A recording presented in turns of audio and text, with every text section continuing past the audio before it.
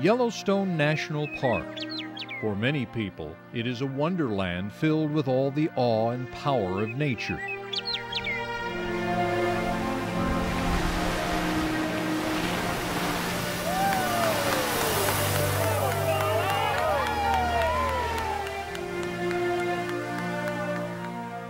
It is a pristine setting in the midst of the 21st century. Each year, more than 3 million people from around the world visit Yellowstone. They come to see the most famous geyser in the world.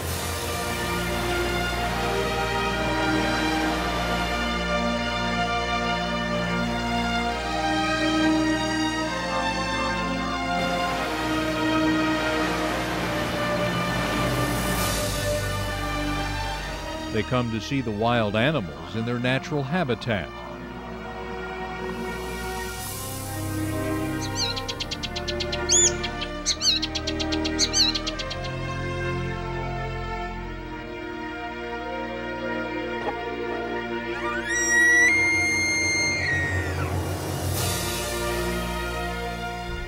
They come to see the masterpieces of nature's paintbrush.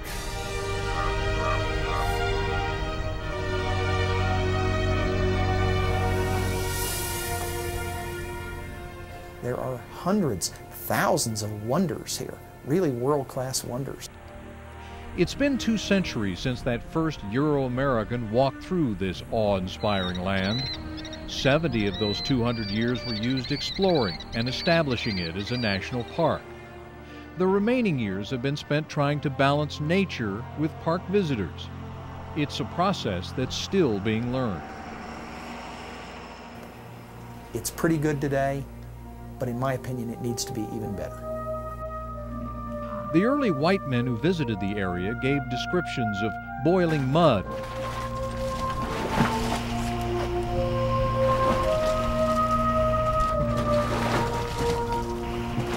and spouting water.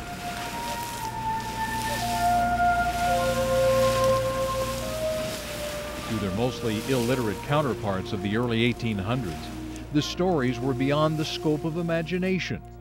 The tales were routinely filed in the category of fictional entertainment. John Coulter was the first of these Euro-Americans to bring back reports of the thermal areas. His listeners thought they were hearing the ravings of a deranged man. They laughed and scoffed at his descriptions, labeling the area Coulter's Hell. Our narrative begins with Coulter's discovery, the first of many, which led to the preservation of the wonderland we now call Yellowstone.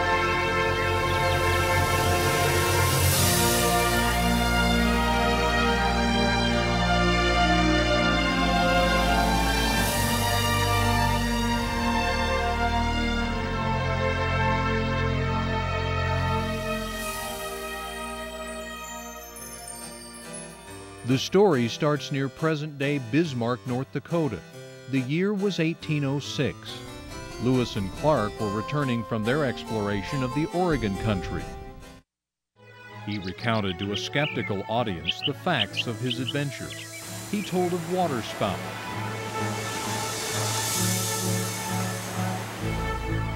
steam screaming out of the ground, beautiful pools of hot water and boiling mud.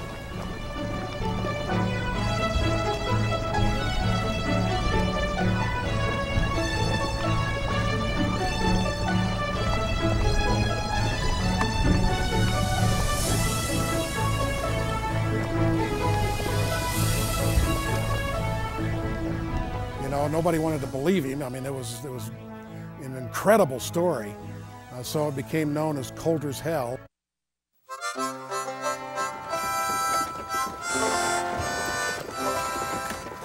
The gold strikes in Idaho and Montana brought a population base close to the region. They established towns and cities.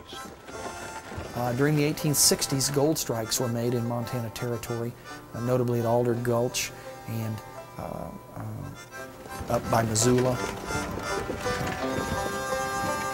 Several mining groups shoveled and panned their way through Yellowstone, looking for that elusive end of the rainbow. We do know he traveled along the western shores of Yellowstone Lake and then followed along the Yellowstone River. He was probably the first Euro-American to also see scenes like these.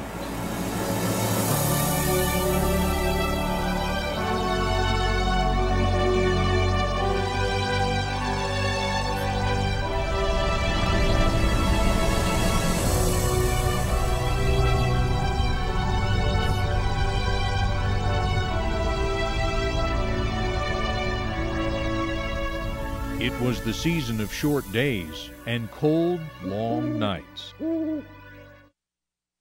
They visited the lower geyser basin once again, where the year before he had witnessed and recorded 2 geysers. Daisy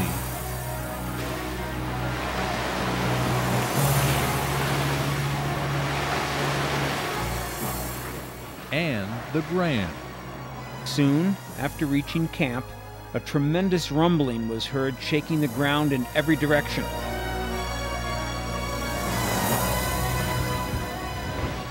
And soon a column of steam burst forth from a crater near the edge of the east side of the river. Following the steam arose by a succession of impulses a column of water apparently 6 feet in diameter to a height of 200 feet, while the steam ascended 1,000 feet or more. We called this the Grand Geyser, for its power seemed greater than any other of which we obtained any knowledge in the valley.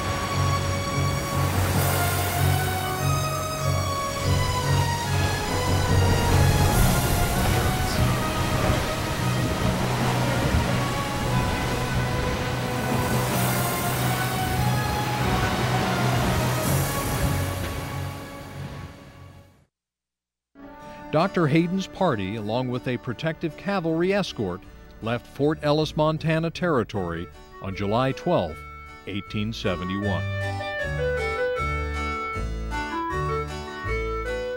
Dr. Hayden brought along the park's first photographer, William Henry Jackson. Jackson was the first to take pictures of what would become some of the most photographed scenes in the world. It was his pictures that showed the wonders of Yellowstone to a skeptical world.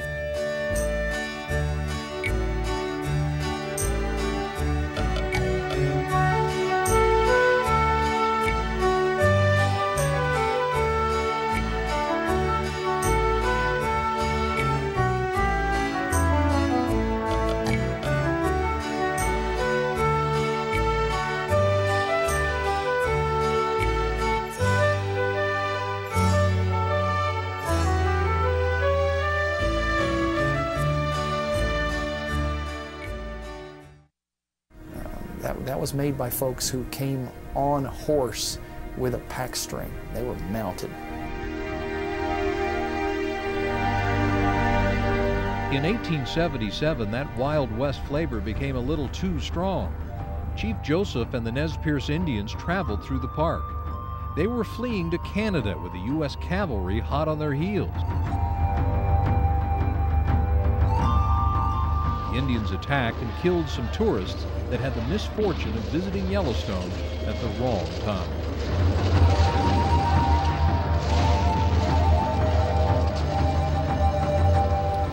(1877) was important in another aspect of Yellowstone's history.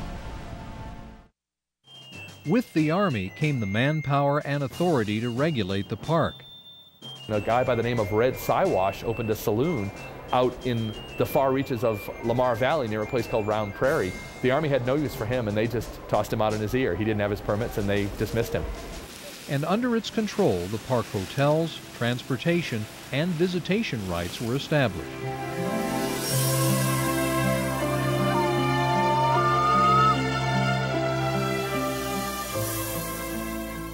And so, almost 80 years after its first discovery, the foundation of the modern park was finally in place.